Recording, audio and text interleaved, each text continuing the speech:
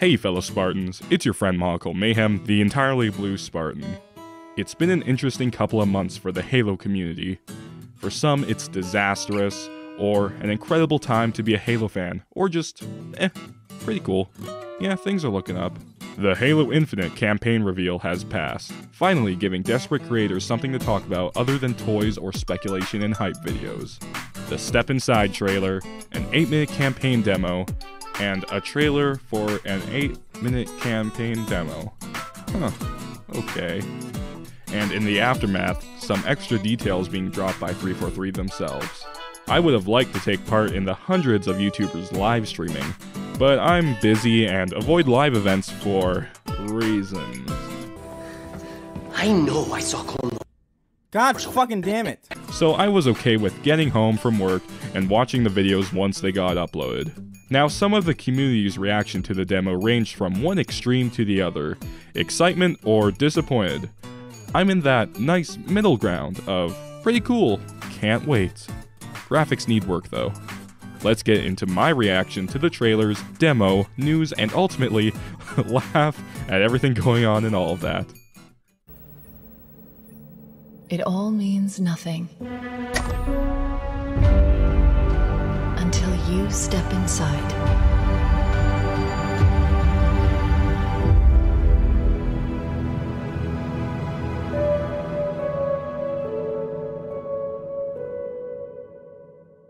Up first, we have the Step Inside trailer. It was a nice way of generating hype for the new game while also saluting the last 2 decades of Halo. Someone, who I assume to be Halsey, gives a nice short speech along the lines of, "The armor doesn't inspire hope, rather the person wearing it." I feel like in a meta sense that was Halsey talking to all her Spartans, aka us. Perhaps that's not what you got out of it, but that's how it came off to me. A nice tribute to the legacy of Master Chief. Then we get the demo. Off the bat, the music was incredible. It was different but still felt like Halo. Was that too much to ask for? Something brand new but still belongs? Finish the Fight from Halo 3 is very different from Halo 1's theme, but still hits the same notes. It just sounds different because of its narrative purpose at that point in the story, and the same is going on here. This sounds like Halo but complements the direction of the story.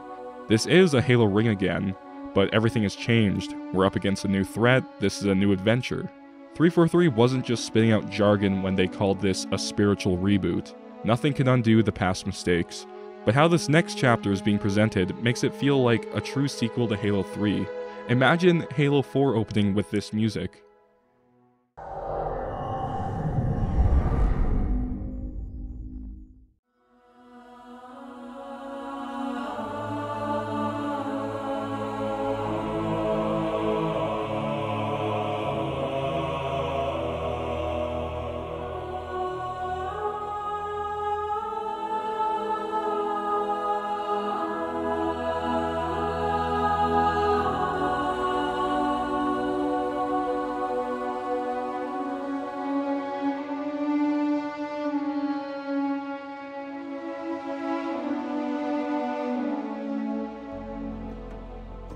Halo 4's story wasn't nearly as destructive as Halo 5's, but I think fans would have transitioned into the new series a lot easier if this was how we set out from the start. Very different, but a lot of indicators that this is the same series. That goes for the art style and sound as well. Now, you could argue that we're just a bunch of fanboys that hate change and would cream over the most minute hint of nostalgia.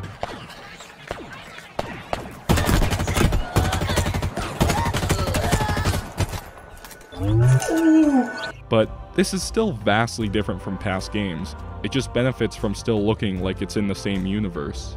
A lot of details have changed, but they still fit in the same silhouette. The art style looks like Halo should look. But that's a topic for another day. I'm just glad that there was an attempt to please both sides of the fanbase. Not everyone is happy, but it's better than having never listened at all.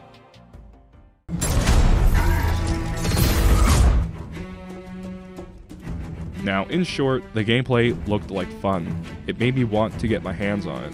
At its most basic, it seems to take elements from past Halos and reasonably balances them. Now, I know what some of you are thinking. You were thinking that I died. It's surprise. I got the double big thighs. They didn't remove Sprint. I wanted Halo, not Call of Duty. Yeah, we get it. Look, I'm not a fan of Sprint either, but we have to take what victories we can. It's just that with all the new things, there's so much more to admire than focus on the Sprint debate. But while we're here, it looks really nerfed compared to Halo 5. Maybe, just maybe, it can work when modified properly. But that brings us to the topic of advanced movement and abilities. Like it or not, there's two styles of Halo. You have Arena and Big Team Battle. Both require starting at simple same starts for each player. Halo's weapons, equipment, and abilities are minimal in comparison to other games, but the fact that you can't choose what you begin with makes for a huge sandbox to play in. You don't spawn with your ideal loadout. You search and build up your arsenal as you fight on the map. And once you have a map memorized inside and out, that's the key to dominating the arena or battleground. Some may not like it, but that's Halo. Let's see, you have Sprint from Reach and onward as a base trait, typical mix of weapons that have various advantages and disadvantages, and equipment from Halo 3? Damn, that actually surprised me. And you can pick up and throw explosives? That's new. And the new grapple hook. The grapple hook isn't even Halo. It feels like a ripoff of Doom Eternal's meat hook. Where have I seen this before? It has a grappling gun straight from Just Cause, which, I mean, it's kind of stupid on paper, but it looks okay in the footage. It's bizarre. In fact, everything Bethesda has been doing this year is bizarre. Now, the grapple hook is interesting. People assume that because it slowly recharges, that it was another ability, but it has been confirmed that at least in multiplayer, it will be an on-map pickup like equipment. But equipment is one-time use only. Once you deploy a power drain or bubble shield, it's gone. After it temporarily does its job, you have to go out and find a new one. I'm thinking that it's going to be like armor abilities from Halo Reach or 4, but instead of spawning with it, you have to go out and find it. Now, there are those haters of Halo Reach and Halo 4's armor abilities, but I personally feel that people's outrage stems from how they were implemented, not because they don't belong in Halo. You know, there is a lot of things that OG fans love that at one point were believed to not work. Like, playing as the Covenant in Halo 2 was kinda bitched about, but that led to the greatest team-up in the series, and a new path of customization. Even equipment from Halo 3 caused some controversy, but it went on to become a fan favorite. A big mistake that Bungie made was making you spawn with loadouts, which carried over into Halo 4, but there was never a separate set of playlists that featured armor abilities as on-map pickups. Not even in the Master Chief Collection. There's an entire playstyle that contributed to the classic Halo sandbox that we never got, but the way the grapple hook is said to perform kinda matches up with on-map armor abilities. Now that's kinda my speculation. Armor abilities returning and not ruining the classic style, but still evolving it by adding more to the sandbox for players to fight over and dominate the map with. Only for Sprint to ruin it all. No. Let's just let that go for now, okay? Anyways, default Spartan abilities seem to be gone, leaving just Sprint, Clamber, and Slide. If Clamber and Crouch Jumping work together, with Clamber being a noob's crouch jump, then I really don't care. And Slide is tied to Sprint, so they're kinda in the same boat. But this looks like abilities have been massively toned down. No charge, ground pound, ass boosters, hovering. Maybe, if Halo Infinite relegates this advanced movement shit to on-map pickups, Sprint can work in the sandbox. I mean, Sprint has always been one in many default spawn abilities, but if Sprint is the only substantial base trait as well as being toned down a bit, it may not screw with map balance and size. Armor abilities can exist on small maps if it's a rare thing that only pops in at random intervals of a map that each side has to fight to acquire, while also being peppered around big team battle maps. Bottom line is, grapple hook looks like fun. It won't fuck with the map size and balance if it's not something everyone spawns with. Either way, we'll just have to see how it plays when we get our hands on it. Now, this is something that I suspected would cause even more triggering than the grapple hook. We can now pick up and throw explosives, but I think this can be balanced very easily. I think the splash damage and overall damage will be greater than maybe a rocket. That's a pro, but the cons will be someone else can shoot it as you're holding it, or just shoot it before it hits them. So it could be very effective at taking out someone easily, but can be countered. That pro versus con balance is Halo. Like, some weapons are great on unshielded targets, but don't strip shields as well as plasma weapons do, with plasma weapons not being as good at taking down targets with a strip shield. That balance of pros versus cons looks like it's not being forgotten when adding new things, and that's good. We'll just have to see. Let's get the two big elephants in the room out of the way. So the Magnum and the shotgun's designs have changed. It pissed off some people, but it was mild disappointment for me. Like, yeah, the pistol looks kinda different, but it's not that bad. Plus, it looks like it functions relatively similar to the Halo 5 standard and gunfire pistols. Either way is fine with me. I feel like Halo Reach 4 and 5's pistols got it right. They're not overpowered like Halo 1 or a pea shooter like Halo 2 and ODST's pistols, or the very interesting version in Halo 3. Yeah, it sucks, but if it still functions like the pistol, I'll be fine.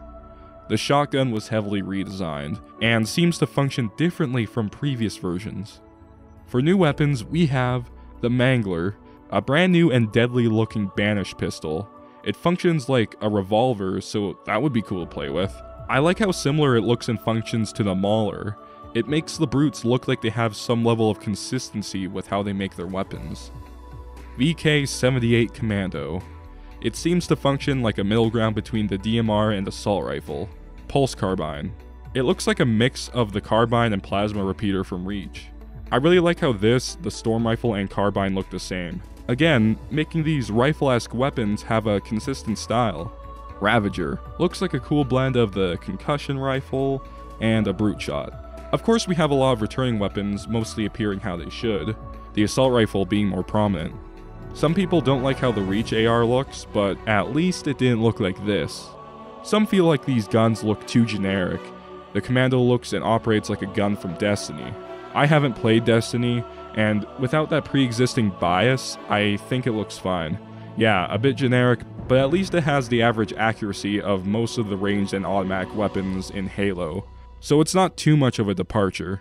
If its colors were more black and gunmetal, then I think it would be perfect. Plus, if it is like a gun from Destiny, how is that a bad thing?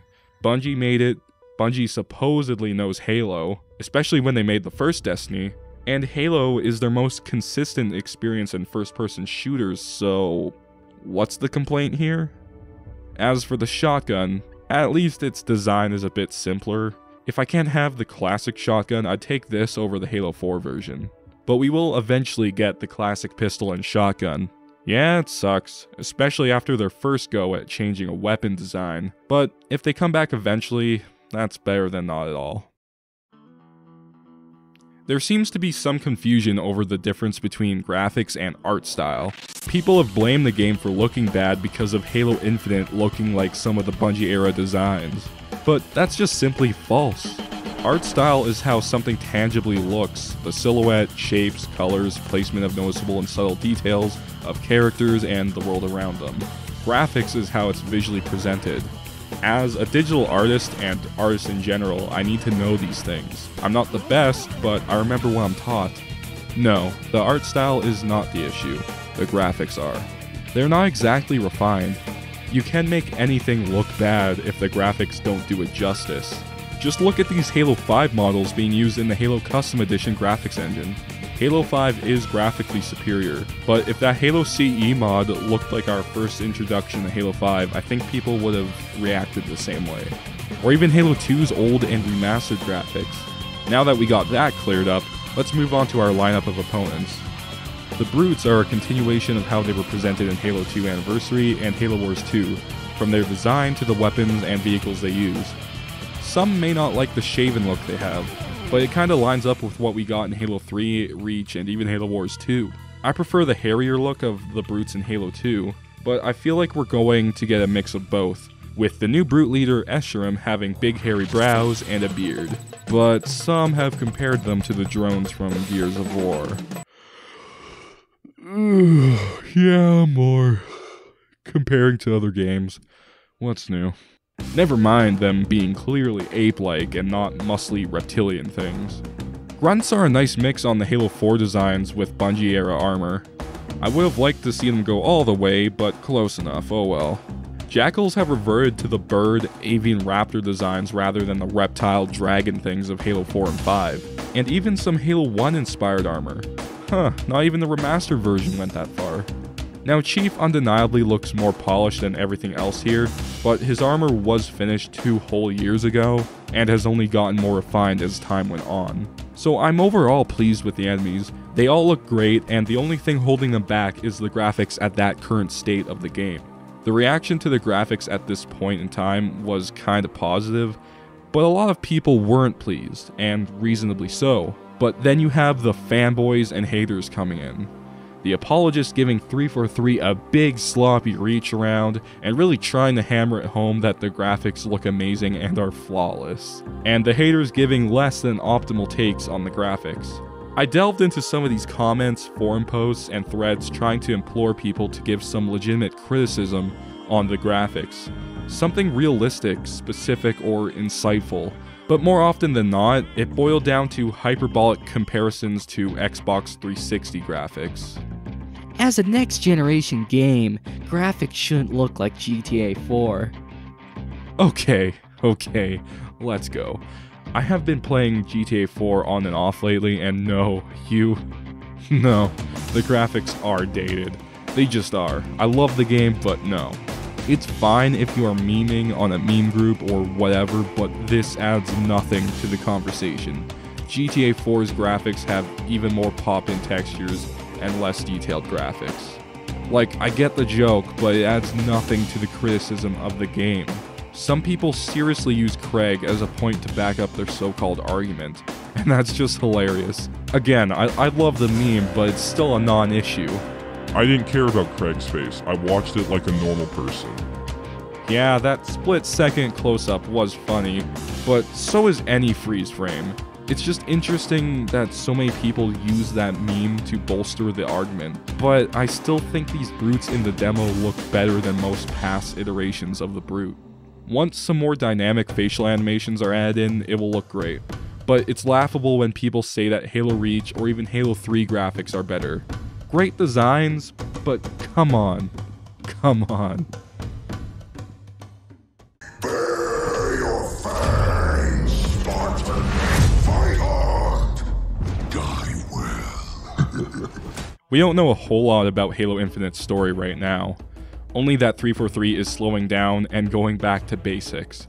The events of Halo 4 and 5 still matter, but they are not crucial to your enjoyment of the story. But I still wonder how many characters are being carried over. So far, Master Chief is the only returning character from the previous games. Cortana has been hinted at, but we haven't even seen a glimpse of her. No Halo 4 or 5 characters. I feel with the proposed 10-year plan for Halo Infinite, we are going to get your average campaign, semi-open world, but still has linear campaign elements. And in the coming months after release, I think we will get campaign DLC much like Awakening the Nightmare from Halo Wars 2. The 10-year plan for this game has people worried, but we'll ultimately have to see how it turns out. Just because it hasn't worked for some other games doesn't mean Halo Infinite will also follow suit. Yes, it's a risk, but I'm focused on the positives that can come from this. Hell, we can even look back to the Halo franchise for the do's and don'ts. Awakening the Nightmare was really good.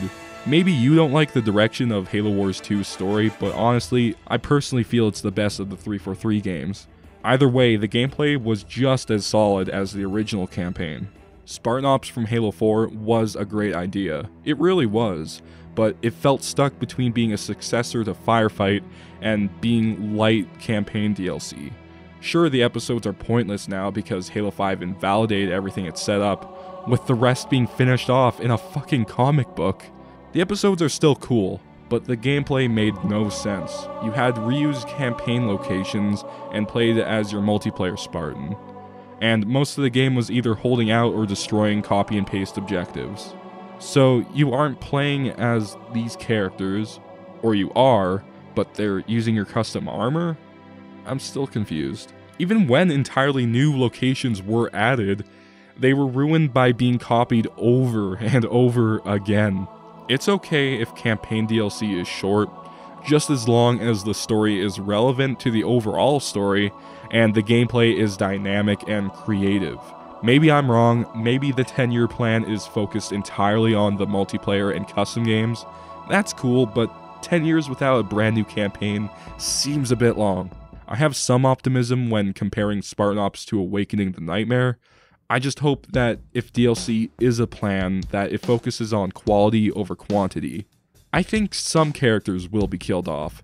Ones that are utterly forgettable go, while the ones that have potential and are already appreciated are returning. Maybe over the course of the campaign we get hints early on at who died. Maybe teaming up with a stranded character or more, and having them killed in whatever fights may come.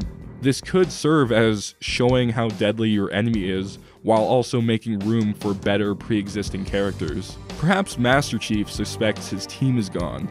Osiris, Infinity, Swords of Sanghelios, all gone or mostly gone, and he reunites with the remnants of all those teams and factions to build up his war against the Banished and other possible threats. Even though Osiris sucked, almost everyone sucked in that game, but the underdeveloped new characters can come back maybe as background characters that are focused on in the expanded lore, where good writers have the room to do them justice, and all the characters that matter being more present. There was a toy released where a brute has Locke's helmet welded to it like a trophy kill. I mean, that's not the worst idea. Our main cast looks like a good lineup. Master Chief feels like he should. A character, yes, but one that a player can step inside and experience the story and world through. Kinda like the good old days. I really like the pilot. He's filling out the Cortana role, Foehammer role, and comedic relief role. In just a few minutes of screen time, I love him more than any character from Halo 5. He's a coward, but he truly thinks the war is lost. He thinks he saw the worst of it. All he wants is to return to his family, to see his kid that's growing up without him. Where Chief balances him out and helps him in his own way, shows him how to fight when his back's against the wall, inspires him to finish the fight. When he first found Master Chief, he seemed to kinda selfishly think he was his ticket out of this nightmare. And I think in the adventure that awaits them, the pilot will find his courage and face the nightmare instead. We see why we should care about him through the basics of storytelling instead of exposition. Show, don't tell. We see he has a family out there. We see he's scared, his conflict, but his loyalty to a hero as well. If the writing was being handled like Halo 5 script, we would have been told these things in some bland, unemotional dialogue. Jules getting desperate. How'd you learn to speak Sangheli, Vale? When I was a kid, I was stuck on a diplomatic shuttle adrift in deep space for 6 months. My options would be real bored or spend the time getting smart. Now we get a new bad guy, Escharum. Some people have complained, of course, that he's boring and stupid off of 20 seconds or so. Yeah, because Halo is known for stellar writing. But there's some choice dialogue that's about to happen. Where Captain Talk about Keyes, exposition. Yeah, well, you know, he is Captain Exposition. That was our nickname. We cut the level where we, in a more elegant way, described this. What do they call it? They call it Halo. Well, of course they do. Chief takes it in stride. Come on. Yeah. Chief knows exposition when he hears it. Ma'am, squad leaders are requesting a rally point. Where should they go? To war. Others wondered where Atriox is. I was also caught off guard by his introduction, but it makes sense to me. As much as I like Atriox, I want to get as much of him as I can and be a true threat. I hope he takes the role kind of like the Prophets. He's there pulling the strings of the Banished and maybe you fight him a few times. I hope he has a satisfying death or maybe even some kind of redemption if possible. By adding a character like Escharum, it gives us more than one antagonist, the first of many threats in the war to come. But in just a few lines, I'm already interested in seeing what is done with him. I don't think his appearance in the demo is exactly our first real introduction to him. More like a tease, kind of like the first time we saw the Warden in the Halo 5 demo. Yeah, he sucked, but it was still a brief rundown of what role he'd play. I just hope 343 learned from him and makes Escharum a real challenge that stands between you and the bigger threat. I kinda get Boros from One Punch Man vibes from Escharum. If that's the direction that 343 is taking him, I hope they do it right and don't half-ass it like Halo 5 did with every character. Maybe Escharum will get super pissed off when his forces keep getting wiped by the Chief, but hypes him up for coming face to face. Or maybe Chief gets his ass handed to him, and he makes a comeback, re-strategizes, with a Rocky IV type montage for the next battle. We now have a longer wait ahead of us than we originally thought, but I'm still excited for a good and balanced story.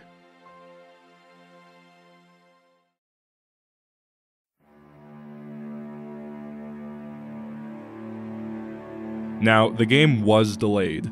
It was scheduled for the holiday of 2020, but now it's going to be somewhere in 2021. The holiday of next year seems kinda far, possibly a summer release. Either way, I can't really see this as a bad thing, no matter what side of the fence you're on. Yeah, it sucks, we'll have to wait longer, but if the game wasn't ready yet, are we really missing much? If you were insane fanboy levels of excited, that means it will only get better, and if you were unimpressed with the graphics, thought it didn't look next gen, perhaps this is the time needed to get there. When news dropped about the delay, I was kinda surprised, but when you think about it, it kinda makes sense. Now, this is a bit of the negativity, our side versus their side situation. Before the delay, we thought that Halo Infinite was going to be in a brutal time crunch, or that the demo was anywhere between a couple months or weeks old. With the current product looking better and everything is going to come into place in the final months. It's kinda funny. I don't know where you guys were looking throughout all this. I never got too deep into all the debates and toxic arguments, but across numerous forums, it seemed like there was two vocal sides. Either you were gushing between the legs over this game like a girl at a boy band concert and love anything and everything Halo. If Bonnie Ross took a shit and stamped the Halo logo into it, you'll put that shit in a glass case. Or you're a hater, a negativity horde that simps for the classic games no matter what. Nothing that 343 does is good enough. 343 simply existing kills you inside. And the comfy middle ground, aka the majority, got caught up between these two extremes. The majority of Halo fans are not this cringe and toxic. It's just funny to me how intense these sides can be. In any fandom, it's fun to step back and look at the conversations going on. It's like real-world politics, but it's people arguing over games. People on the far end of one side thinks the other is stupid, they're objectively right, and any form of disagreement should be met with hostility. I know I have some strong opinions, and I lean more to one end of the fan base than the other, but I still see a lot of merit on the other, and that's where I'm at through all of this. And it's funny seeing people with these extreme hot takes. I mean, even as someone who doesn't focus on graphics that much, the demo still left me wanting more. There was noticeable amounts of texture pop-ins, and some models weren't as detailed as they could be. Now, this doesn't bother me too much. I thought around 4 months was a good time to fix any issues with the graphics. I'm not an expert, but I do a lot of messing around in Blender, Unity, and a bunch of various softwares. I refine a lot of my digital art and 3D related skills through tutorials, trial and error, and mini projects. But I know if you have a team of hundreds working on one specific thing, a lot of change can happen in a few months. I thought the graphics were subject to great change when I first saw them, and I just didn't get so worked up. But the goddamn people raging over the graphics was pretty damn funny.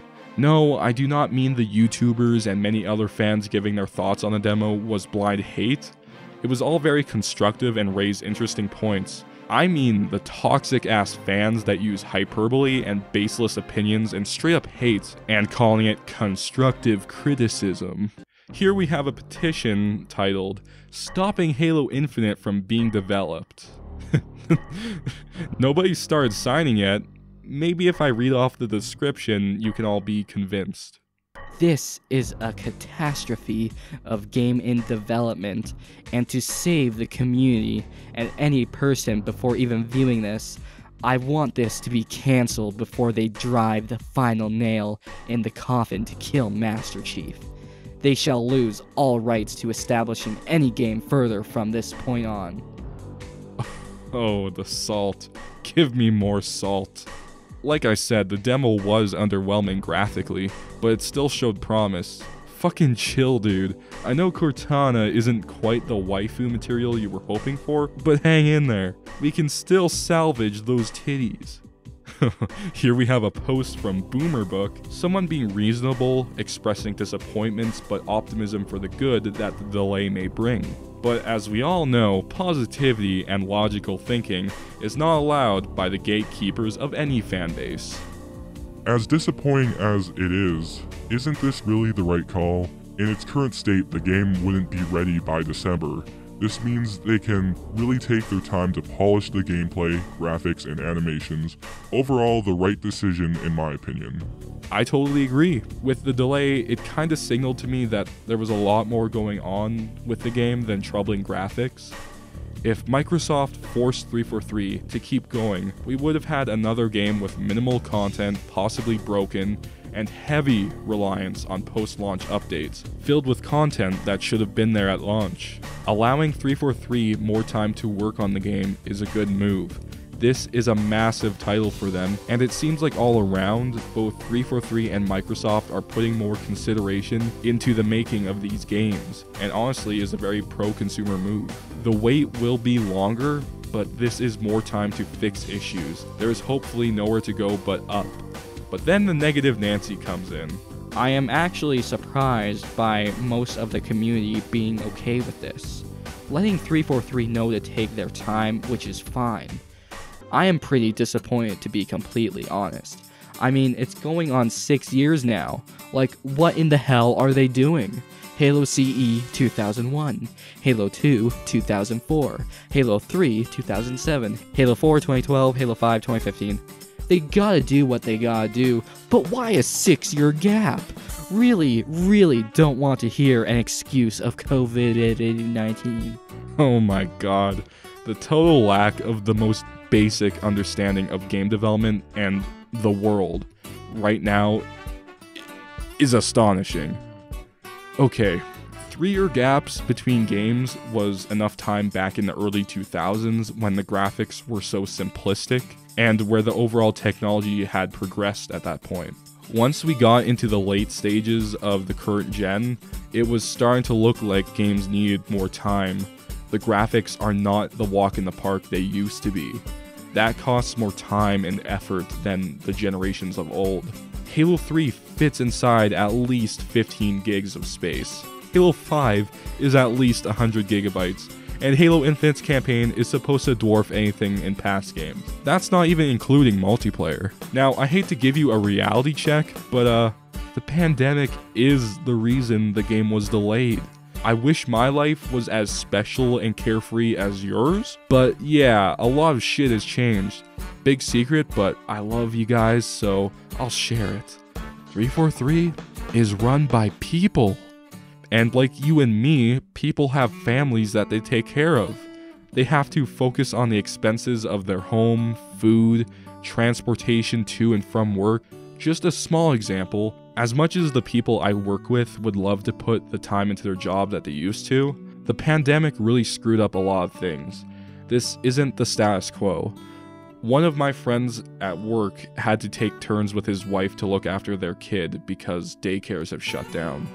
Then they have to work out the consequences of them both working less and how it affects this and that. My guy, shit ain't right these days. So if that's your opinion, I gotta say, I wish I could respect it, but it's just stupid. There are people working for Microsoft and 343 that have more on their plate that's more important than a game.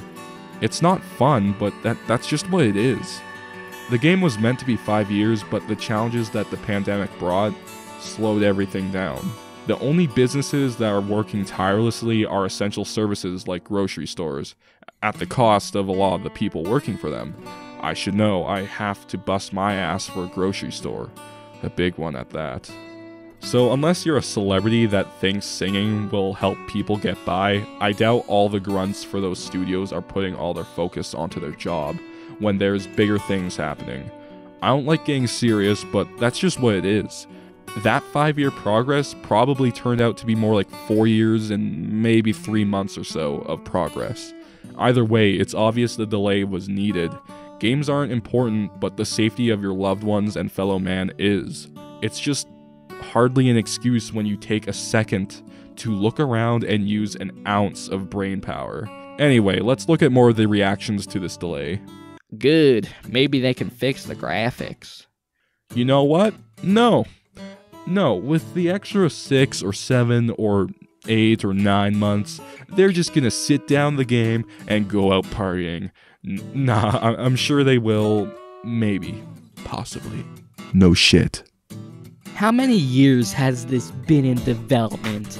And now all of a sudden, they're blaming COVID-19? 343 is a 343 is fucking joke.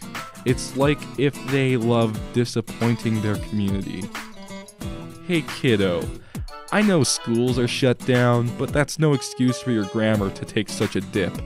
I'm no scholar in the subject by any means, but I figured out grammar at the age of 10. I think maybe you might be able to win some people over if you didn't make yourself sound like a complete moron. Time to fit in more false advertising and a completely different storyline. Wow, this video is tough for me, because I'm not a 343 apologist at all. I call them out on their bullshit, but I will praise them when they do something right. But these morons are so damn aggressive that they make the simple act of correcting them look like you're doing a favor for 343. Understanding? This is bullshit. I've wanted it so fucking bad. I just can't do it. I can't take this shit no more, man. Hate to get political, but this is deaf psyop. The government can only do so much to impact your life, but the left's control of private enterprise and big corporations is flexing its muscle. They are trying to make this as shitty as possible with the hopes that the entire country blames all of their frustration on one single man. Look, here's the thing. Fine. Listen, I'm gonna be honest with you. I'm kind of retarded. I swear, I did not pull this from some political page. Honestly, what the fuck is this guy on about? I really hope this dude is a troll, because it would break my heart to know that we have Alex Jones type of people in the fanbase. The people begging for Battle Royale in the next game is bad enough. Tell me how you can't just remote into your work computer from home and continue game development as normal, along with having video conferences to discuss things. This delay is most likely their own damn fault, and they're just using Corona as a scapegoat. Maybe that is what they're doing. Who fucking knows, but have you used video calls before? Even with better services, it's still laggy as fuck. And you're lucky to get through at all with multiple people. Quick little story, I got sick a couple months ago. It wasn't the infection, but I did get a really bad cold, so that was pretty startling. I had to go into a video chat with a nurse to diagnose my symptoms for all this paperwork shit for my job and to get tested. Eventually, I just texted my number into the chat and got called directly because trying to connect was impossible. And those video calls that online schooling is using is also trash. So I'm pretty sure a lot of developers are trying to work around COVID, but the troubleshooting that goes into trying to keep your distance from what is typically an office environment is probably a major hassle. Maybe I'm crazy, I don't know, I honestly can't tell anymore. The thing I find so gross about all these haters is they aren't constructive. They aren't giving out any insightful points.